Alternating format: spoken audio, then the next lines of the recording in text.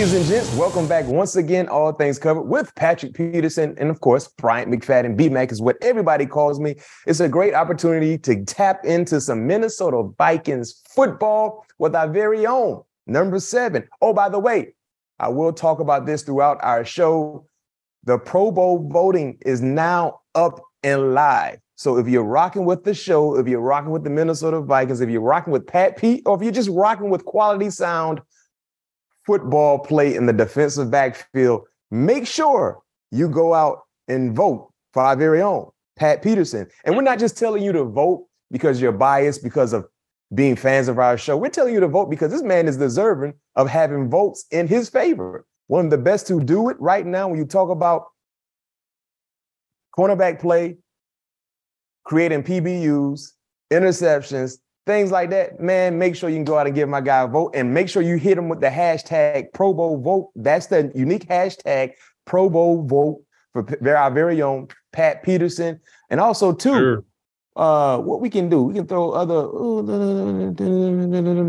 we might give out a few items if you show proof that you voted for our guy, Pat P. And if you told a friend to tell a friend, tell a friend, tell a friend, we might do that as well. But Pat P, man, it's a great day to be a part of Skull Nation. It's a great day to be a part of the Minnesota Vikings. The Vikings improved to 9-2 currently on the season. Huge Thanksgiving victory for all you Thanksgiving lovers out there. You got a chance to get filled up with great food, and you got a chance to see the nightcap game of the week, Thursday night, basically. The Minnesota Vikings taking care of the business against the New England Patriots. Recap, his final score was 33-26, Pat P. I was all the way off, but I was dead on in predicting who was going to win, right? Yeah. I had 19. That you have been all season. Say it again?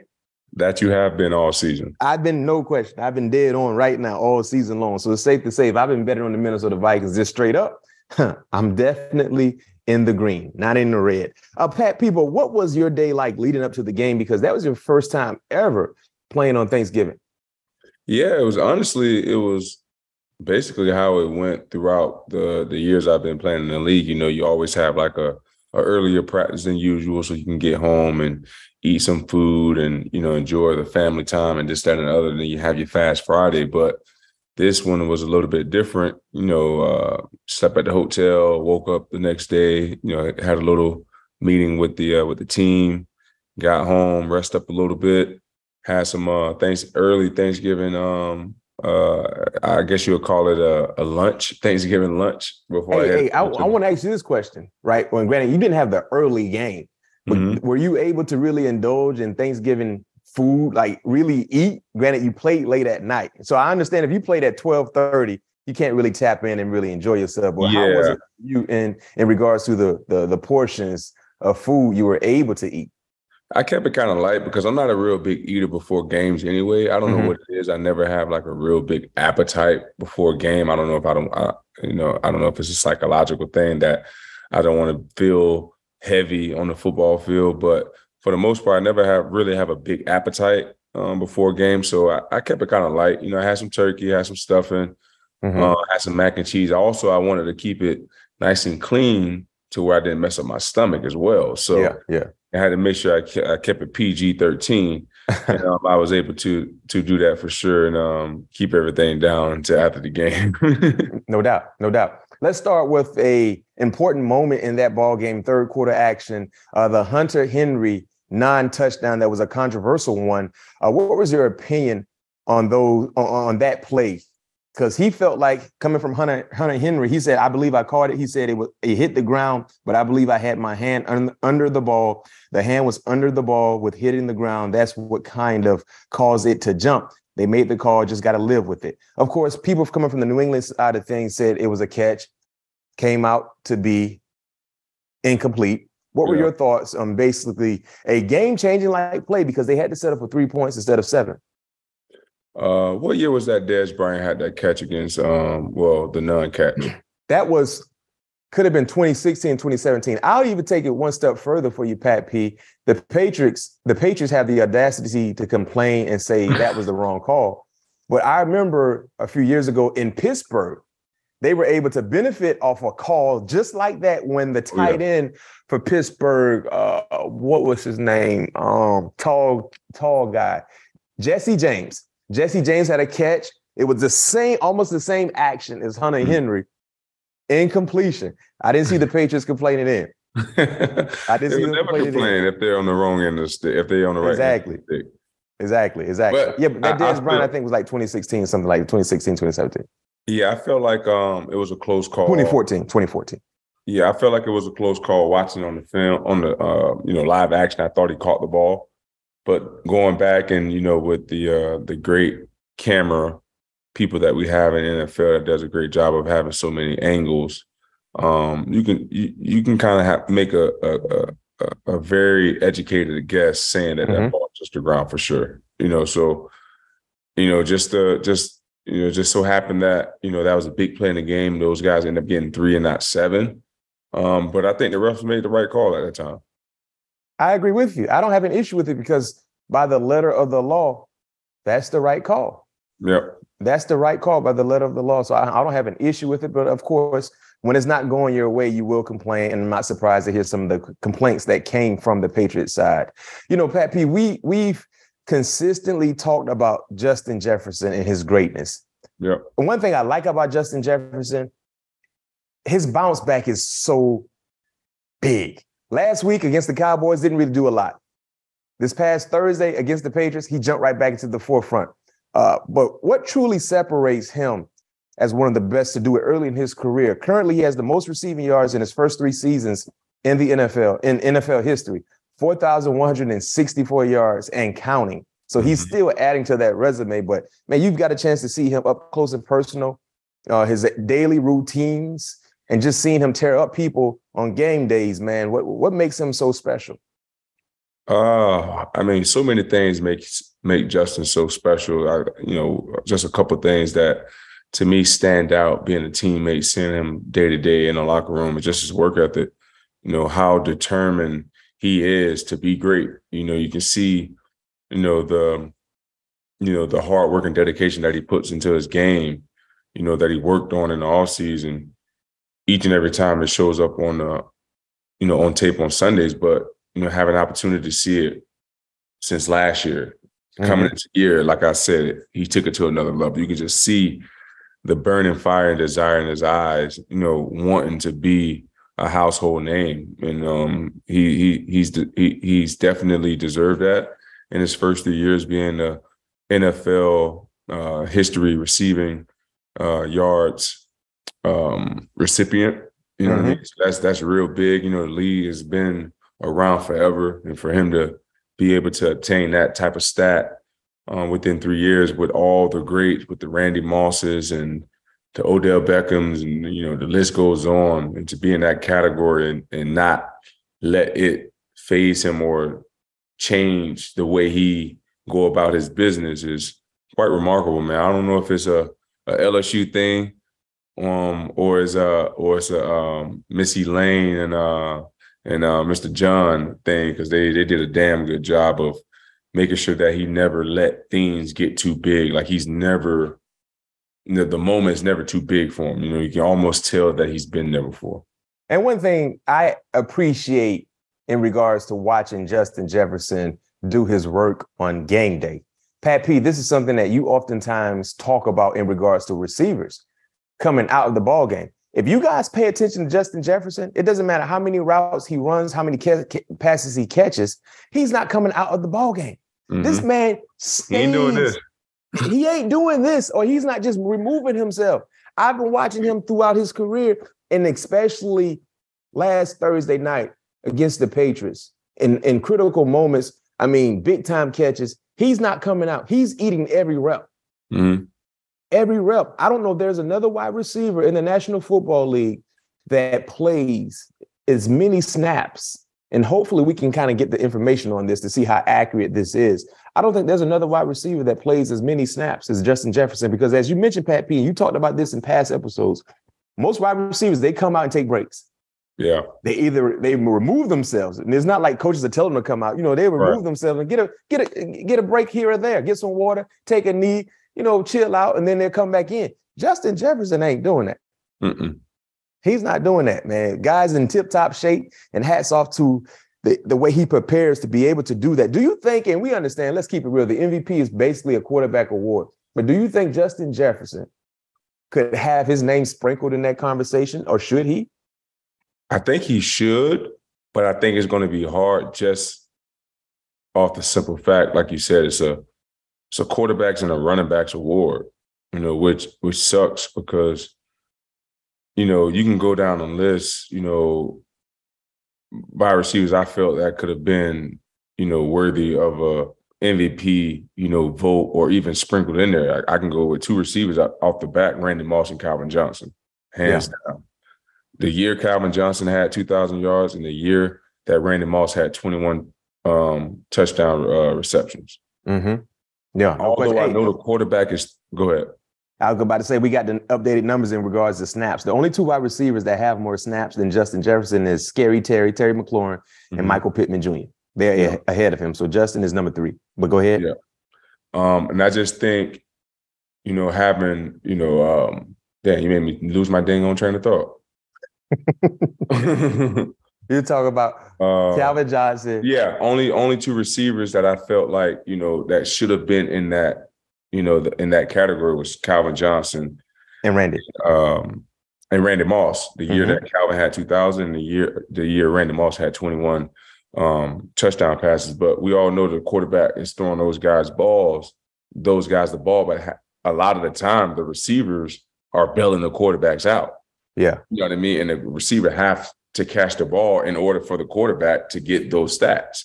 Mm-hmm. You know what I mean? So I think receivers that's having the type of year that Tyreek is having the type of year that Calvin had and Justin is having right now, they should be at least considered for that vote for sure. I agree. And I think based on where we see it now, Justin Jefferson actually has some of the top odds for Offensive Player of the Year. He has a much better shot in winning that award than MVP. But of course, he has to continue to ball out, and you guys got to continue to win. He's 101 to win the MVP right now. And at that time, you're talking about Moss in 1998. Moss had 1,493 yards, 23 touchdowns. I'm sorry, in 2007, Moss had 98 for 1,483 and 23 touchdowns. So Justin Jefferson right now, with an extra game, I think he has around 1,200. He's right behind Tyreek Hill in regards to receiving yards. Clearly, he's a ways away from that 23 touchdown mark of Randy, but he probably will surpass Randy in regards to receiving yards. Pat P, being a former great returner yourself, man, talk about your electrifying returner. Keenan, how you say his last name? You talking about Kane? Kane, yeah, Kane. In Wahu? Yeah, Kawahu? In Wahu? Yeah, something like that. We're going to just call him Kane. Yeah, we're going to call him Kane. But talk about Kane. And man, that big return he had, because it was at that moment, that was so big because the Patriots kind of were taking some of the momentum away from you guys. Clearly, they had quiet down the stadium. And instantly, they didn't get a chance to enjoy the momentum they had in their favor because Kane just took it back to the house. But talk about, what he's meant to your team and how special he is as a returner. Man, Kane is very, very, very special. A running back that has great vision, great speed, and a guy that don't mind, trying to run through tackles. You have most guys that try to avoid, tackles, or guys who try, to avoid contact. Kane wants all of that. He showed that not only, Thursday night, but 2 more times before that. I had the opportunity to see both of those returns before, Thursday night football game. But, what he brings to that special team unit, the kickoff return unit, is it strikes fear. And New England was playing with fire. They kept giving him chance after chance after chance. That's probably the most chances that he had in a ball game consistently. And we finally got him. We finally sprung one free. Coach Hatt, and the special team unit has been working extremely hard, on getting, one of those returns sprung for a touchdown, and we finally got one. Yeah, finally got one. It was huge. You definitely needed it. That was dope for him to be able to do that. 3 kickoff return touchdowns in 22 games, leads the league in yards per return this year. So, man, Kane has really been balling. He might find himself in that Pro Bowl if he continues to do what he's been doing so far. Break down your mindset. A play that a lot of people are not really talking about, but was extremely important, Pat P, was your tackle that kind of kept the runner inbounds and kept the clock running. So take us through that play in regards to knowing the situation and knowing that you had time on your side, but clearly they were trying to get out of bounds. Well, we are, on the defensive side of the ball, we know in that situation, all the pressure is on the offense, so you have to, as a defensive player, you have to understand the situation, understand how much time is on the clock, understand how many timeouts that they have, what type of plays that they want to run to try to reserve some of that time. And we was in a perfect defense. I wanted to take away the deep shot first. You never want to give up a chunk. In those type of situations, you want to kind of play, top down, let the ball bring you back down. And I saw Matt, he was looking for the big shot early because, obviously they needed chunks to get in position to try to, get in position to throw a Hail Mary. But, taking away the deep shot, and he had to come back down to his check down, threw the ball kind of high, which was in my favorite. And that's why like Coach always say, see the ball, react to the ball, especially when you're in zone defense. And I got a great beat on it, broke on the ball very good, try to beeline and beat the receiver out of bounds. That I did. He tried to muscle his way out of bounds. And every 195 pounds of me, kept them in bounds to keep that clock running. Vikings win. No question. Vikings win. Heads up play by our very own Pat Pete. And talking about, being heads up, man, you couldn't wait to eat. It seems like so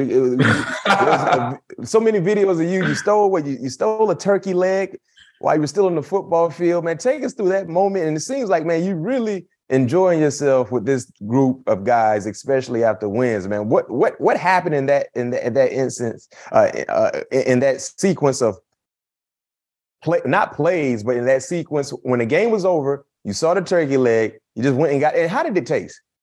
Because from afar, it looks like those turkey legs be a little dry. How did it taste? You just answered your own question. Anywho, I had an opportunity. First of all, I don't know how many more chances I'm gonna have to not only play in the league after this season, although I want to play more, but only God knows. I'm only a 1-year contract, so next year is not promised to me. So I never played on Thanksgiving. Always wanted to play on Thanksgiving, and always wanted me a turkey leg. I wanted to make enough plays to doggone me be up there interviewing, but Matt didn't want me to participate in the football game Thursday night, so I didn't have no action. So I ran it upon myself. I was like, man, since the quarterback didn't want to throw it my way, let me go up there and steal one my damn self, and got me an old turkey. It was a turducken. It was a turducken. Yes, a turducken. I believe that's what they said it was. It's like a turkey and a duck. So it's a turkey, chicken, and duck. Wow. Kind of mashed together, I believe. But I did find out that is what a turducken is. And you said it was dry. It's funny you said that because Adam Thielen spit it out on live TV. So well, hey. I think first of all, they gotta time it out the right way. They just can't cook all 3 turkeys at one time. Yeah. They have to make sure they start cooking that sucker right before the game start. Yeah, so and even if they kick it before, just you can still keep some heat on it.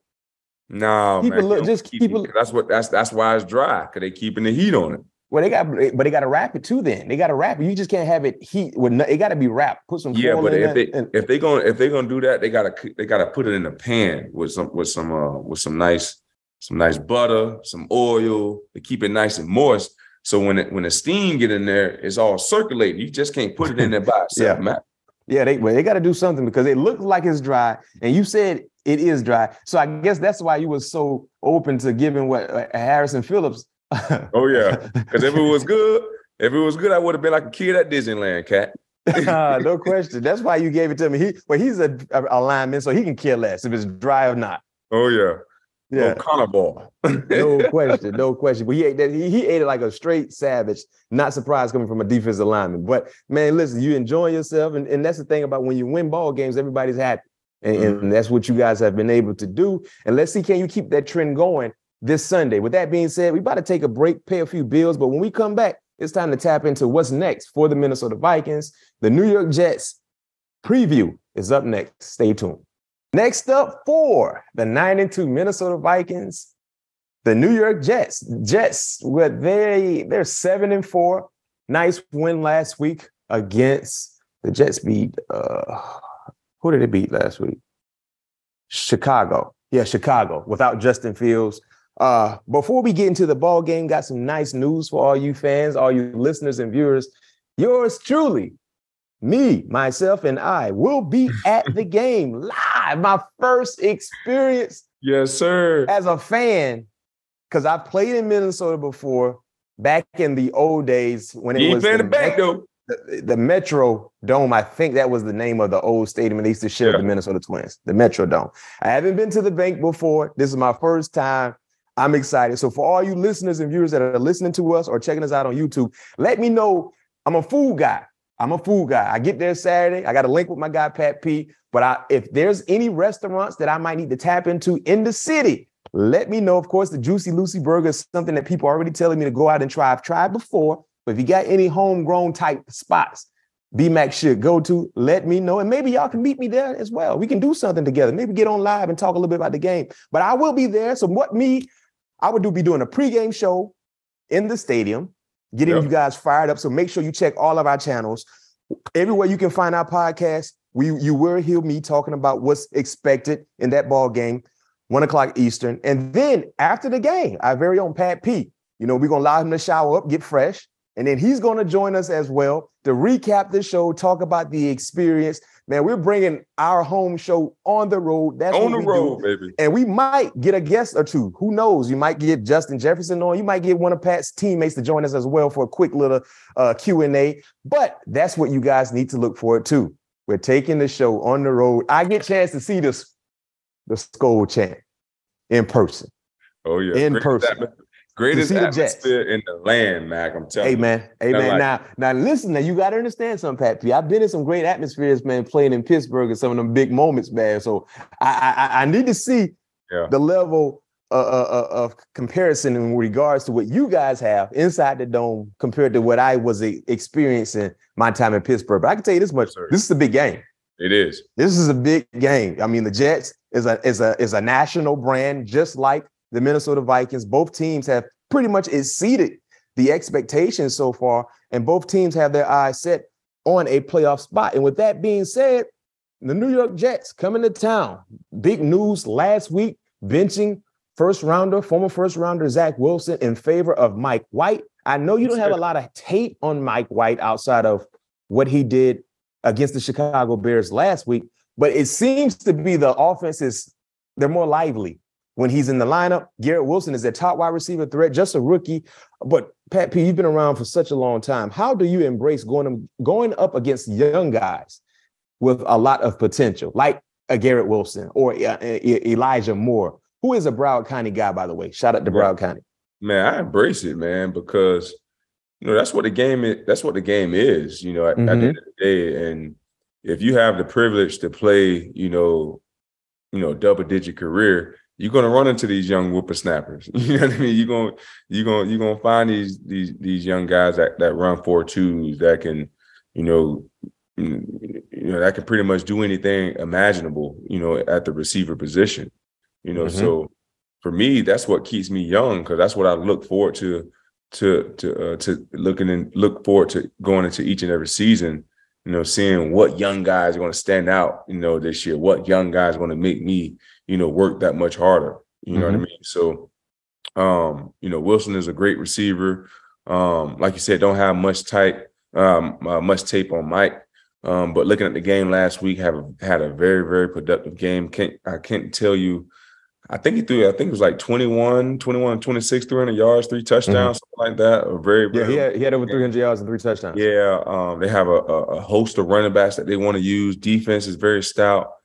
So they just needed a quarterback and wanted a quarterback, in there that, like we talked about a couple of weeks ago, that's not going to hurt the team. That's not going to put the team in a bad situation, because you just want to find a way to be in it in the fourth quarter, because that's when it matters. That's when it counts. I always say the first 3 quarters is like makeup. I call it L'Oreal, because at the end of the day, it's all fine and dandy, but in the fourth quarter, we need to see, if it's raining, if that mascara gonna fall off. No question. If the eyeshadow gonna start leaking off a little bit, So at the end of the day, you want a quarterback that can keep you in games and able to, find ways to win you games when needed, and might show great promises of that last week. Yeah. And with that being said, talking about Mike White and his favorite target, Garrett Wilson, Pat P, check this out. When you entered the league, Garrett Wilson was in the 6th grade. When you got drafted, Garrett Wilson was in the 6th grade, my guy. Think about that. I'm pretty sure you didn't know that. I'm pretty sure you wasn't aware of that.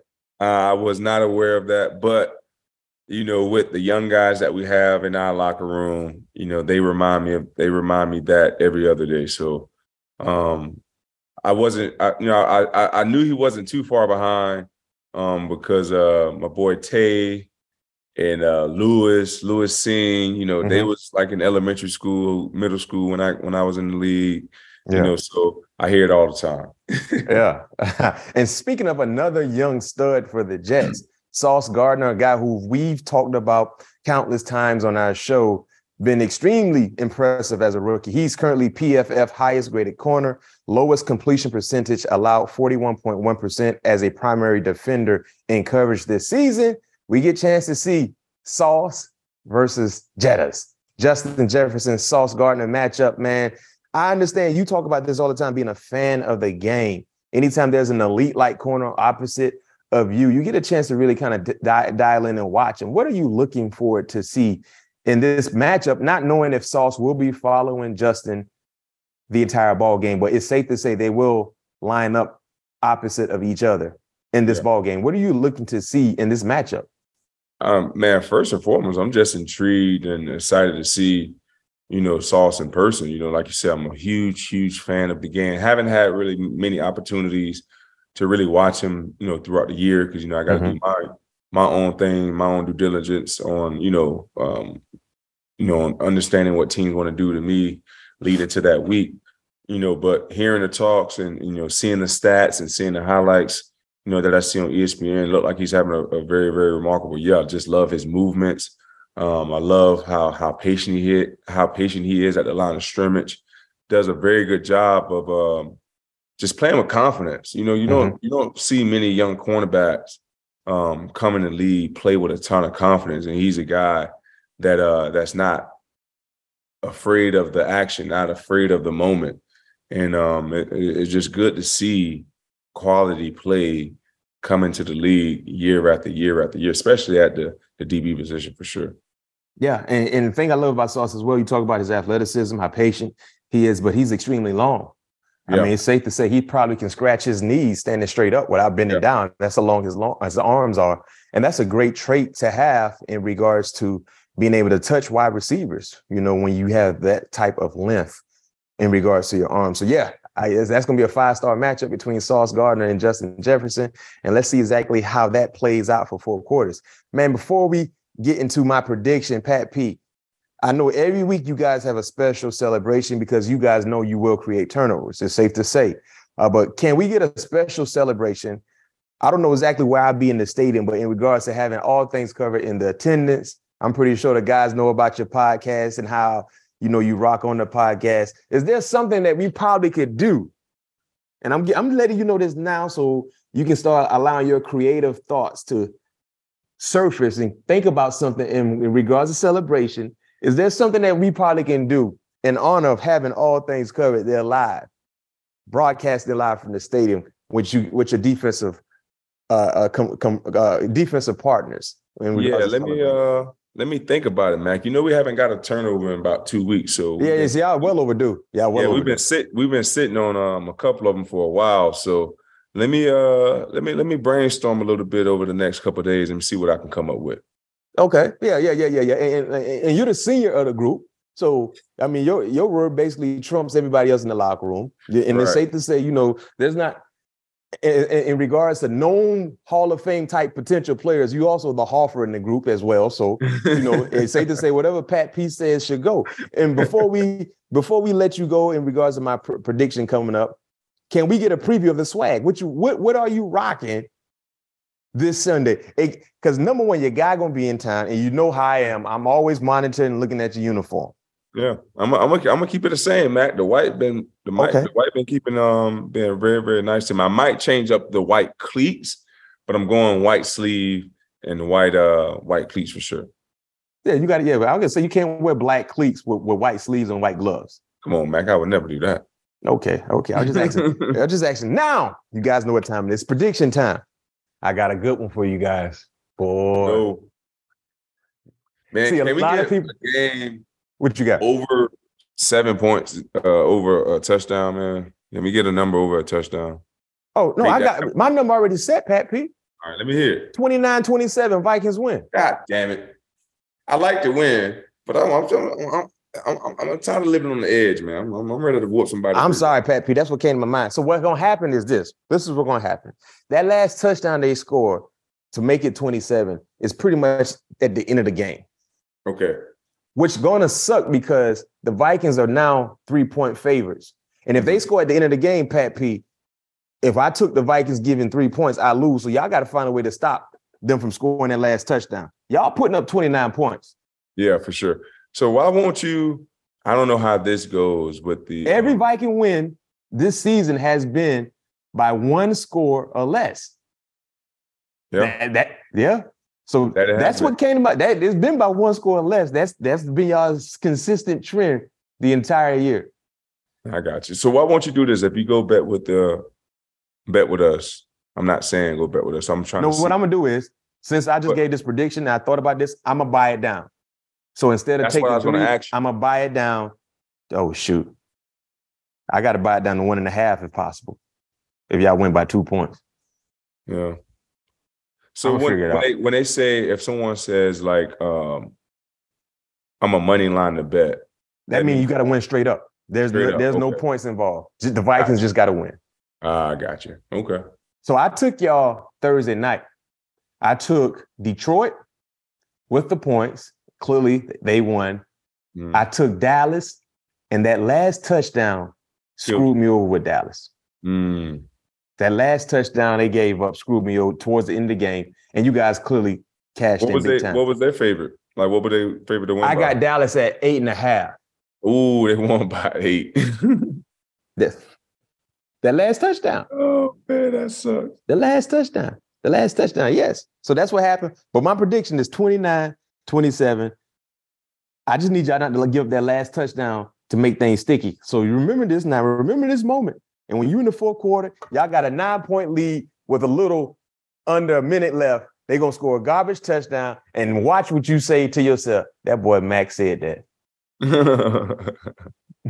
That boy Mac said that. That boy Mac said that. And I'm going to be, wherever I'm be in the stadium, I don't know they're going to have me sit up yet. I don't know. But I'm going to be hot. Because if I can't buy it down to 1.5, I got to take it at 3. And y'all give that touchdown in the game, boy. I'm going to be hot. But most importantly, the Vikings win. That's all that matters, right? That's all that matters, Coach. No question. Prediction, 29-27 Vikings win to improve to 10-2, and let's keep it rolling. Pat P, before we let you go, of course, you know how we do. We love to tap into what's going on around the league. Last weekend, a very, very entertaining weekend of football started with games on Thursday. Of course, it was Thanksgiving. Sunday was full-fledged. Same could be said for Monday. But 2 coaches went for 2 with the game on the line, and both teams converted this week to win. Doug Peterson, Brandon Staley. What's your thoughts if your defense is trying to make that stop? What are you thinking if you're on the bench and your coach makes the call to go for 2? Man, he's aggressive for one, and coach is ready to go home. He's ready to go home. And This is my thing. Being a former defender, I always want to defend every blade of grass. Right. You know, that's how I used to always think. But I feel like if there is a go-to play, 2-point play that you think is golden, and you feel extremely confident in this play, run it. But then, you know, a lot of coaches, they just go for 2, and you look at the play that they call, like, wait a minute, you could have kept that. Yeah. Just kick the field goal. And one thing I hate about 2-point opportunities, I hate when an offense, they call a sprint pass and they minimize the field. Gosh. They shorten the field. I hate that, Pat P. I don't even like seeing sprint pass on anything, especially 2-point conversions. Right. Yeah, I don't like seeing sprint pass. You're rolling out to one side of the field. You're minimizing the field. For us as defenders, that's what we want. Exactly. Because we don't have to cover a lot of space when you do that. Exactly. 100%. I agree with you. Excuse me. I agree with you 100%.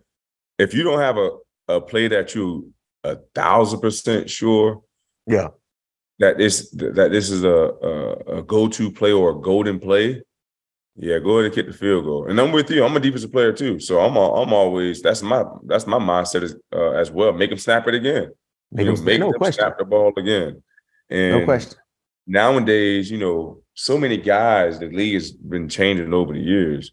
I mean, that's what teams do nowadays. They just work on so many different nuances of the game to where nothing goes unturned now. Like, it's almost every other day you're working on a 2-minute play. I mean, a 2-point play.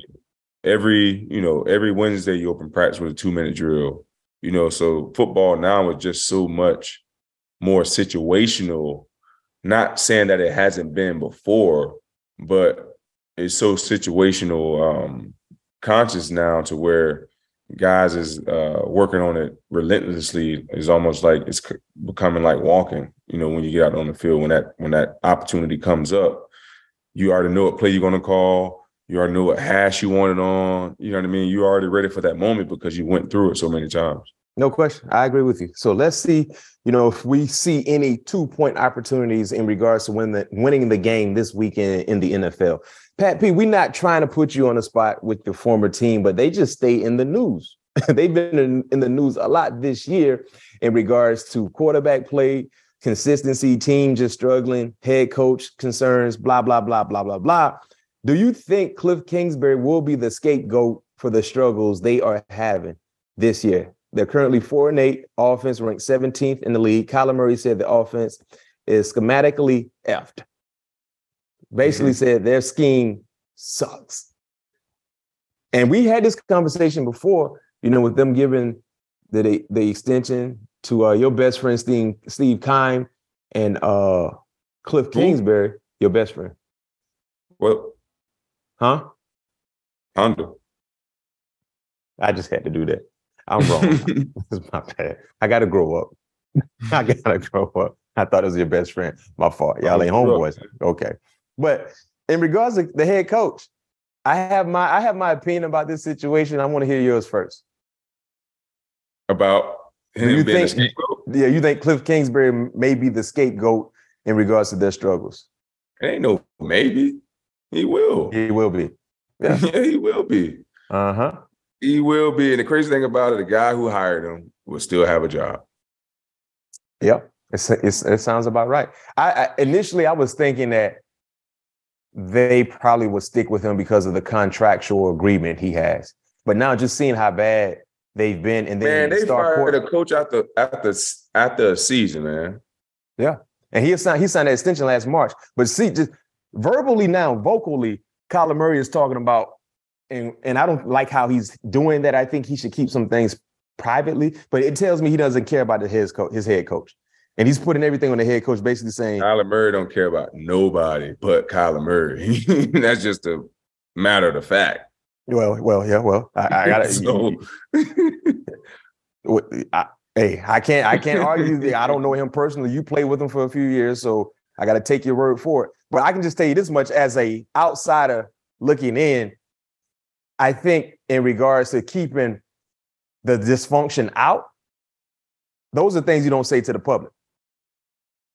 But as I stated earlier, when you don't care about an individual, you don't care what you say about that individual, privately or in the public. So clearly, and we've seen him yell at Cliff Kingsbury in-game action, right?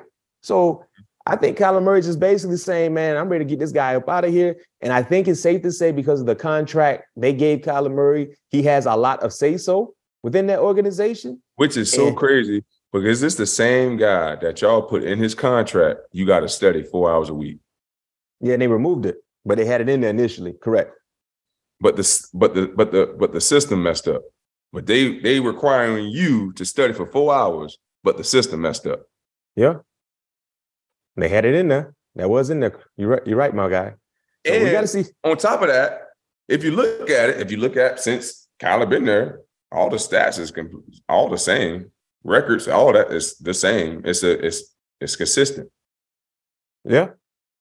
Well, they're 4-8. They're on a bye week this week. Let's see what they have in store when they jump off the bye week. Hopefully they can turn things around. But I think if they don't, Cliff Kingsbury might be on the outside looking in, and they could be looking for a new head coach. In other news, Lamar Jackson took to social media with some colorful language to respond to a critic.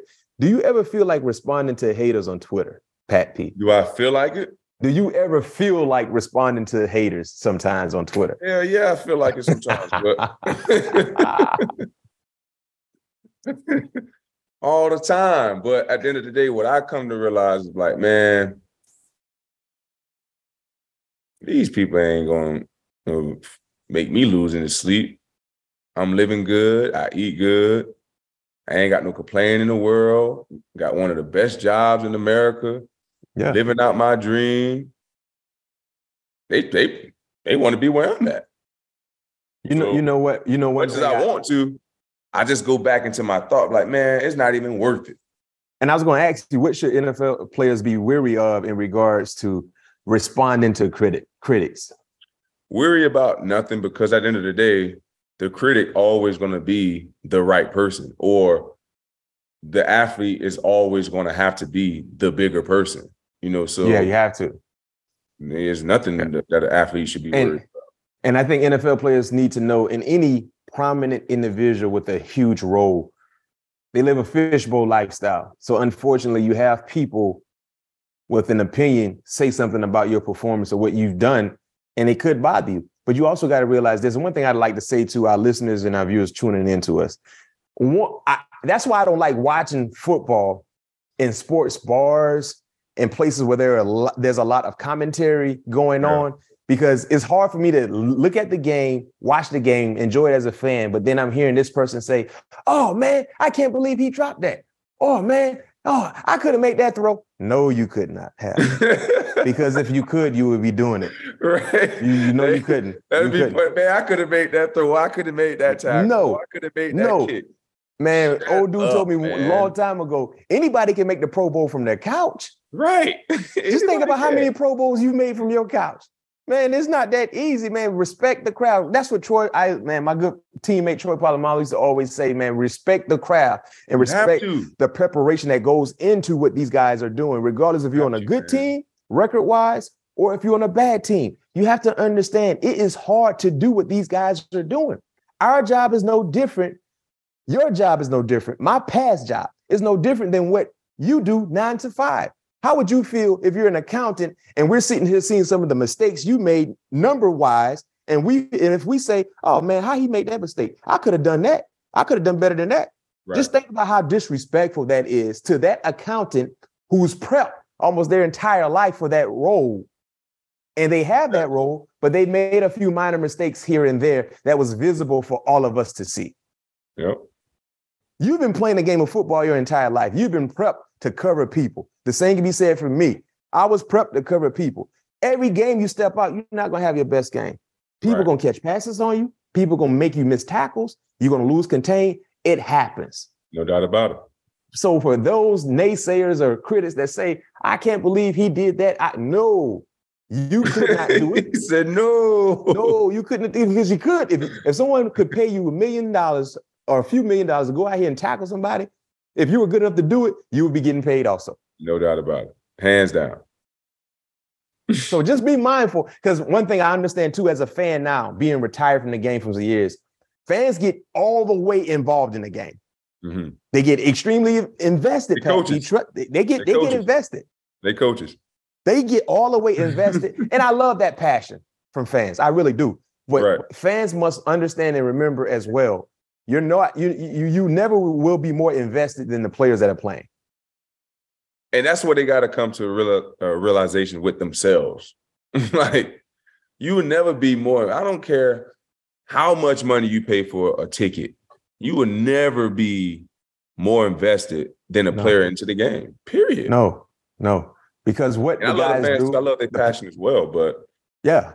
I love the passion. I love the passion. And every fan is not like that. But then you have some fans like, the guy who came at Lamar Jackson and said what he said. It wasn't all the way directed at Lamar Jackson, but just basically saying, he needs some help. He can't do it by himself. And the Ravens do. They need to help him out. But some fans just be extremely disrespectful in their commentary to what they see. And like I said, that's why sometimes I can't really watch the game around people because I'm like, they're so critical. And they analyze, how did he miss that tackle? Wait a minute. He's playing against another person who's the best in the world at what he does. Right. This man is considered the best in the world at what he does. So let's say if you're a freaking lawyer, right? You're a defense attorney. You're going against another attorney who's the best in the world.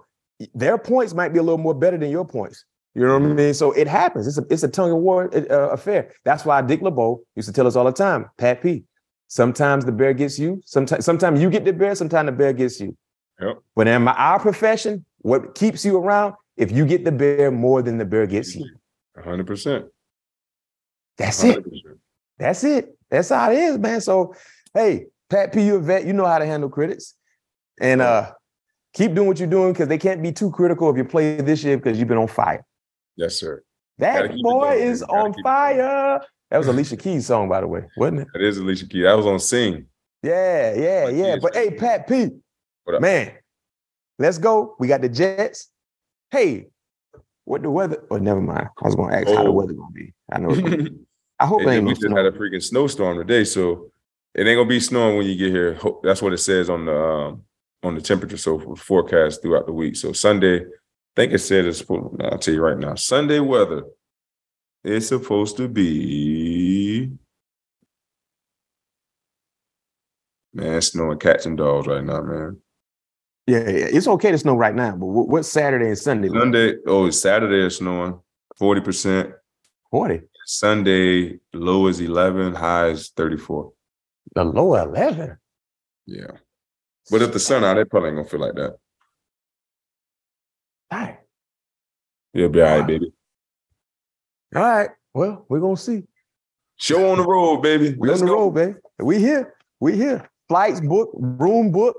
Man, let's go. Tickets there, credentials. I'm there, man. I'm in the stadium, man. I'm gonna have my 7 on. On. Let's go. Rock and roll, Pat P. Go get you one now.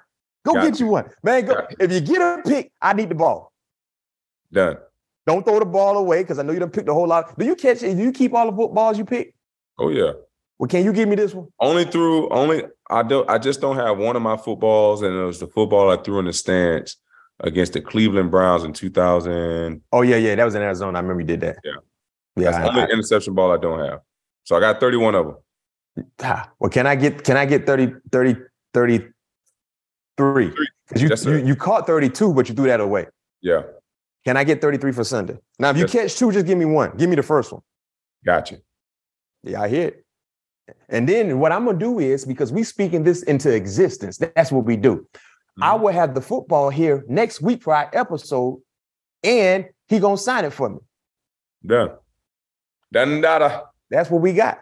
And we got a celebration in part to celebrate all things covered in Minnesota. Man, I'm a Minnesotian. Is that what they say? I don't know, Mac. I don't know. I just created that, but it sounds good. They should. Minnesotian. All right. Hey, Pat P, listen, see when I see you Saturday. Let's go Vikings. Go Nation. Stand up. Let's go.